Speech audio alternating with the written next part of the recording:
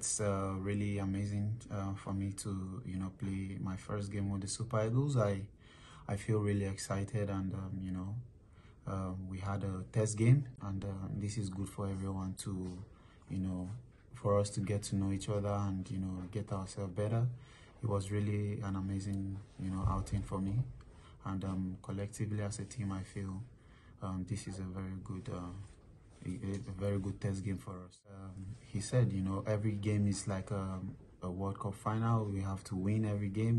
We have to have the mentality of winning. We have to have the ambition to win. So yeah, before the game he said this, and that is what we went into the pitch with the mindset of winning. Algeria is a big team. It's one of the finest in Africa.